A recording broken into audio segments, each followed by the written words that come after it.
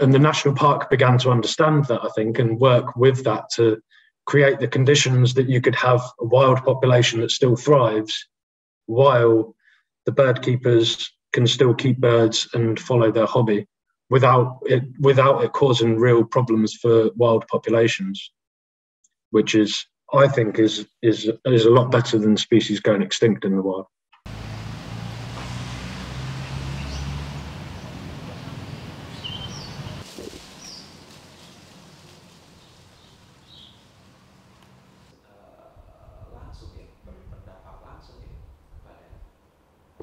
Sebenarnya dengan masyarakat menjadi penangkar, terutama yang di desa penyangga, mereka membantu kami untuk menjaga burung yang ada di alam.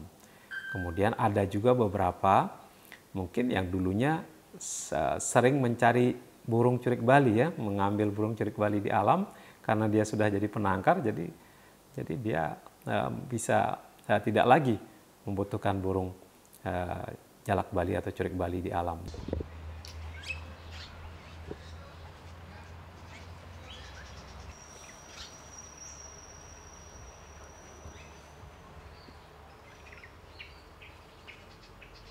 And we've been trying to improve how the birds are monitored so that we can gather more data so that we can plan the conservation management in the next 10, 15 years for the bird.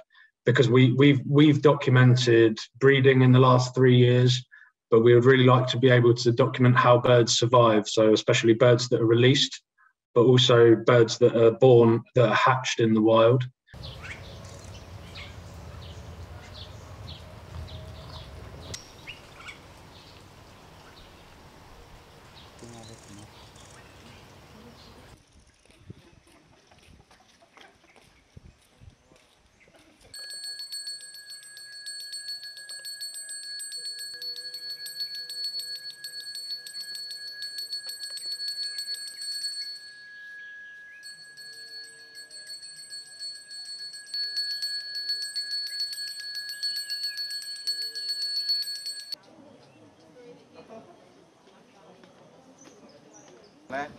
Ada jurnalis pas Meki ya.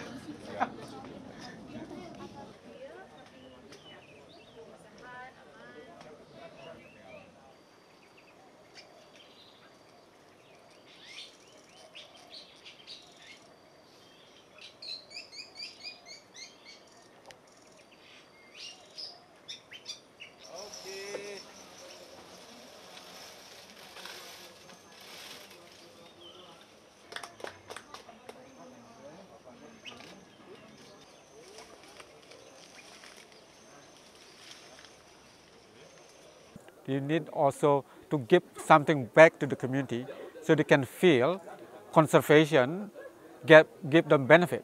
In many conservation initiatives, especially the traditional way, the community around the conservation area always think conservation make them hard to make money. It's too many obstacles, it's too many restrictions.